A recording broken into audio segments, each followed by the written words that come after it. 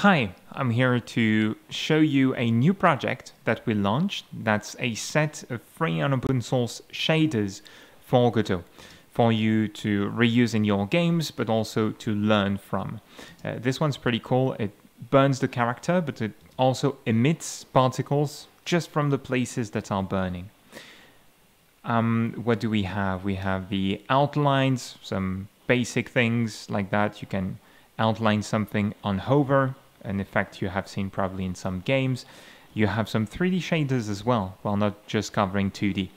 So the 3D dissolve there, or as seen in games like Portal, the ability to view different worlds through a mesh, through faces, or through a texture here. So it's an explanation on how to do the equivalent of stencil buffers in other engines, but that are not supported in Godot, rendering different viewports through a shader. You have the 3D outline, nothing too special here, with a few variations of the shader and, for example, the 2D light, 2D water.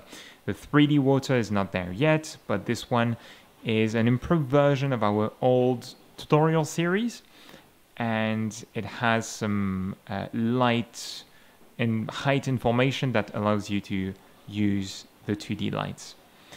Anyway, this is all free and open source. You can find a link to the project in the description below. The code is MIT licensed, so you can reuse it freely, even in commercial projects. In the project, by the way, you have a demos directory where you will find all the demos with some example code and some explanation at the top.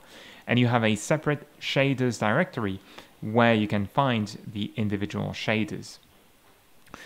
To fund this project, we're preparing a course on shaders. So if you're interested, you can click the link in the description below and subscribe to our newsletter. The persons who do so will get coupon when we release the course to get 20% off during the early access release.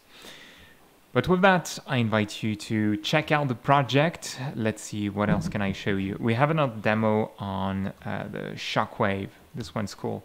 So here's the closing demo with the ability to visualize that shockwave. Needs some improvement still, but that's a cool post-processing effect. And with that, thank you kindly for watching. Be creative, have fun, and let's see one another in the next one. Bye-bye.